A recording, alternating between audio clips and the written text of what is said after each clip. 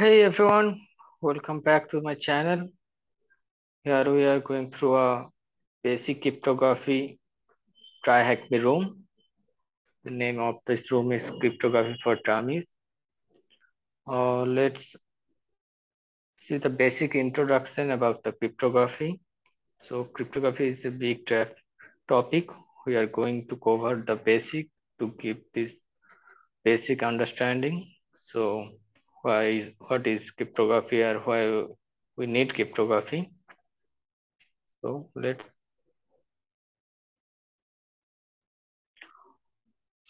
types of cryptography is symmetric and asymmetric cryptography. And symmetric cryptography, the encryption and decryption keys are different. The encryption key can be used only for encryption, not for decryption, and vice versa. And the encryption key is called public key, and the decryption call is called private key. There is more about the asymmetric and symmetric cryptography. So what type of cryptography is more secure? Basic, obviously, asymmetric cryptography is more secure.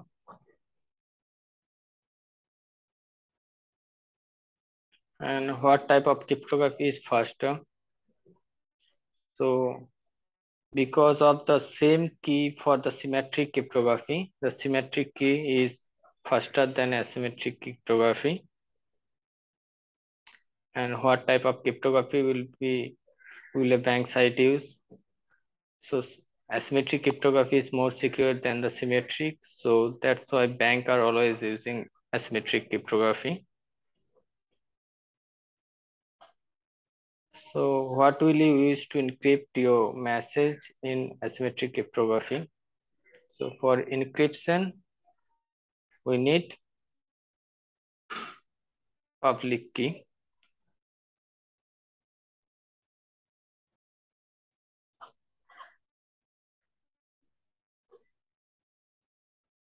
And what will you use to decrypt a message in asymmetric cryptography? So we need private key for the encryption, for decryption.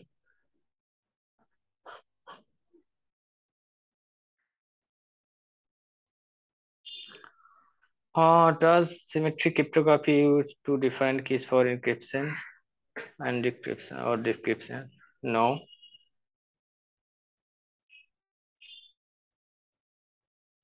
because symmetric cryptography are used both keys are same keys, and asymmetric cryptography use different key for encryption and decryption. Let's see what is hash. Hashes are long string of letter and number generated by hashing algorithm. They take plain text and make it a hash. So plain text, and there's the hash function, and then the hash keys, hash text. So here is a MD5 hash. It looks like this. I understand the hash is completed. What the MD5 hash of hashes are cool. So let's copy this text,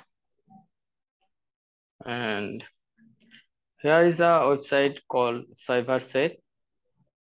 So we are going to doing MD5 hash. So let's search MD5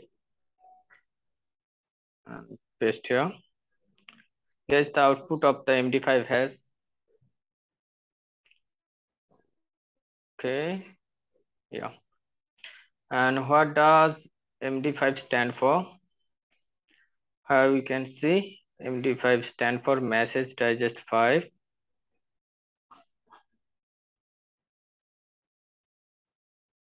And who created MD5? So here is hint research. So basically we have copied this question and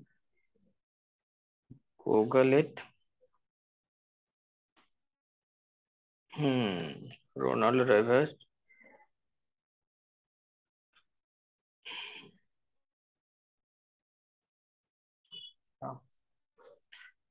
Let's decoding and encoding. So there is a difference between the encoding and encryption. Let's say you have an encryption file. The only way to decrypt it is using key. And while encoding data can be decoding immediately without keys, it's not a form of encryption. So encoding, decoding, there are base 64 has an looks like how encoding text of base 64. So encode the string cryptography is useful with base 64.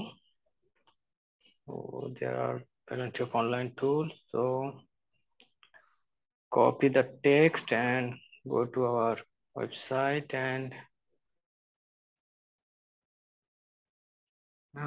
from base 64. So copy. Oh, sorry. We have to encode that. So from to base 64.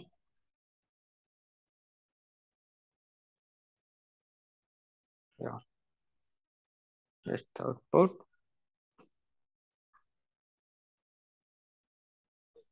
and decode the string with base 64. So here you can see it looks like base 64 encoding. Here's the example. So copy the string and now we have to decode the string. So from base 64,